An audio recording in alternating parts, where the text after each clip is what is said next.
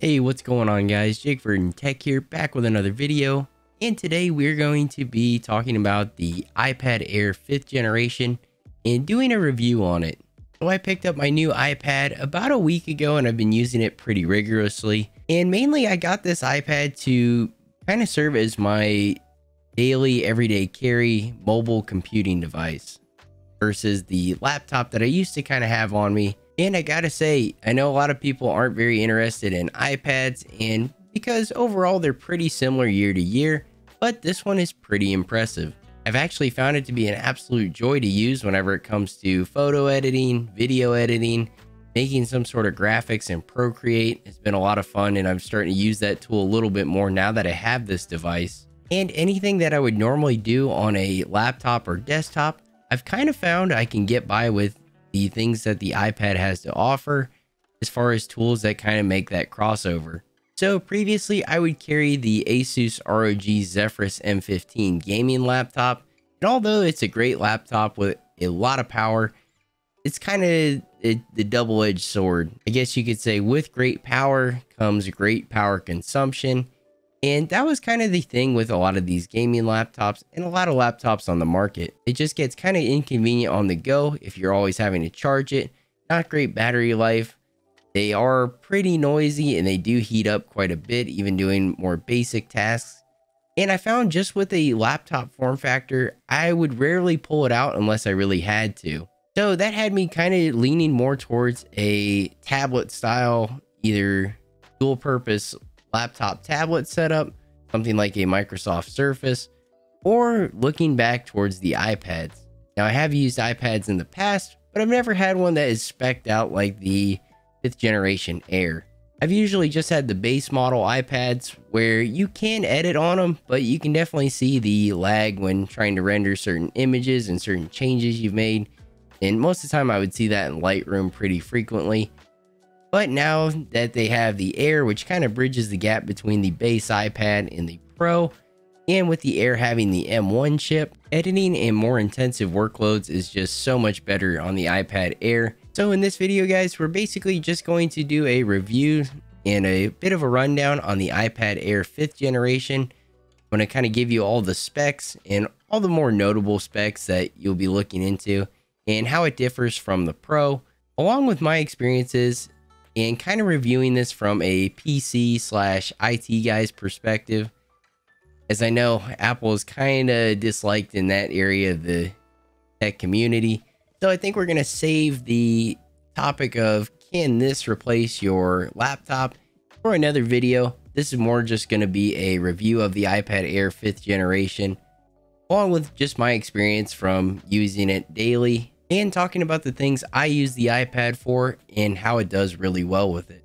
Alrighty guys, starting things off, talking about the specs of the iPad Air 5th generation. This is quite a bit different of a product in the product stack when it comes to Apple stuff and when talking about iPads. The most notable feature of this iPad Air is the processor, which happens to be the new M1 chip, which is also found in the iPad Pro, which in this case, the iPad Air with the M1 chip has 8 cores for the CPU, 8 cores for the graphics, and also 8 gigs of RAM. We have a 10.9-inch liquid retina display that is 2360 by 1640 for the resolution and 500 nits of brightness. And as far as the refresh rate goes, this display runs at 60 Hz. Other very notable features are the presence of a USB Type-C port, support for the iPad Pro accessories such as the Apple Pencil 2nd generation, and keyboards like the Smart Keyboard Folio and Magic Keyboard from Apple. For the camera, we have a 12 megapixel camera that has a f-stop of 1.8, and the front-facing camera is also 12 megapixels with a ultra-wide focal distance and does support center stage. As far as the security goes, this iPad doesn't support Face Unlock, but we do have a Touch ID with a fingerprint scanner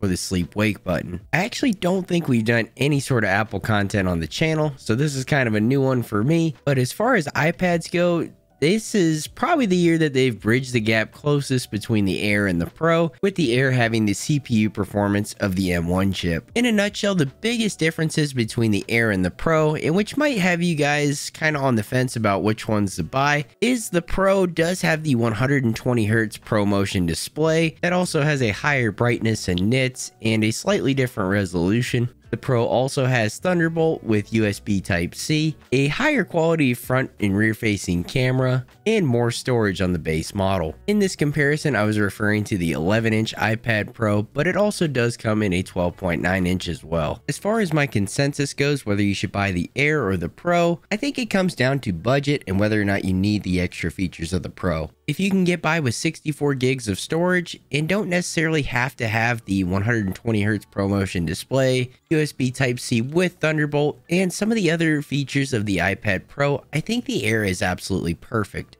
Plus, with the cost savings of the Air while still getting the performance of the M1, I would take that money and invest it into the Pro accessories such as the Apple Pencil, 2nd Gen, and also some type of keyboard such as the Smart Keyboard Folio, or I highly recommend the Magic Keyboard. So as far as what I've been using the iPad Air for so far has mostly been different types of photo editing, whether it's just editing and color grading photos in Lightroom or making thumbnails for the YouTube channel. So far, the iPad Air has handled all that stuff extremely well. The performance is really good when it comes to photo editing in both Lightroom, and I have tried Photoshop a little bit, but since it is a bit lackluster from all the things I've been hearing and messing with it a little bit, I have moved over to Affinity Photo to do some of the more in-depth photo editing and photo manipulation as far as like making thumbnails, and it's handled extremely well. I'm very used to doing all my photo editing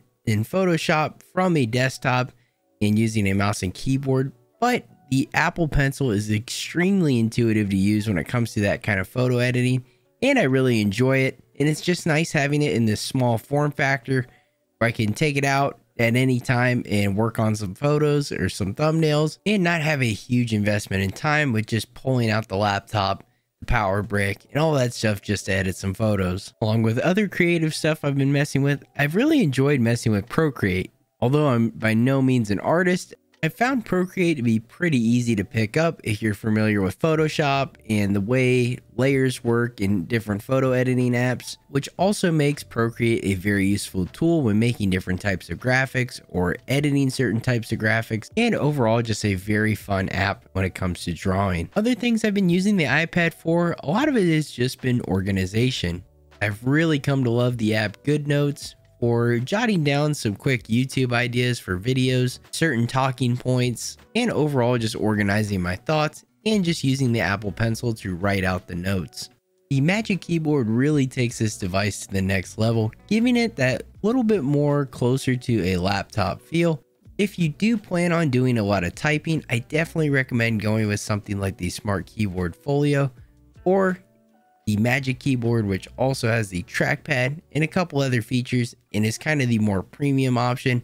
I've really fallen in love with the Magic Keyboard as it has turned my iPad kind of into a mini laptop and is great for when I'm replying to YouTube comments and doing a lot of typing, maybe typing an email or typing some notes. A keyboard for the iPad, in my opinion, is definitely a must if you are going to be doing a lot of typing, opposed to using the on-screen touch keyboard. So I think as far as mobile computing devices go in the laptop and tablet category, I think iPad still kind of reigns supreme for its category. With the performance of the M1, a lot of things that you would normally do on a laptop can now be done on a tablet. And native app support is increasingly growing by the day as the App Store has a lot of different apps it never used to have.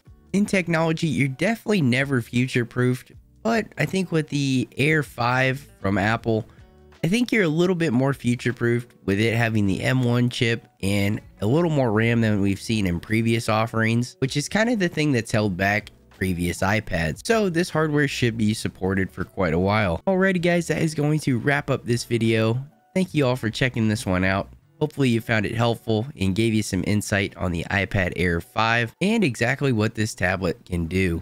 So far, I am super happy with all this tablet is capable of, and it's been a really good, pleasurable device to use. both at home and on the go. If you guys enjoyed the video, make sure to drop a like on it. And if you want to see more tech related videos like this one, be sure to subscribe. As always, guys, thank you for watching, and I'll see you in the next video.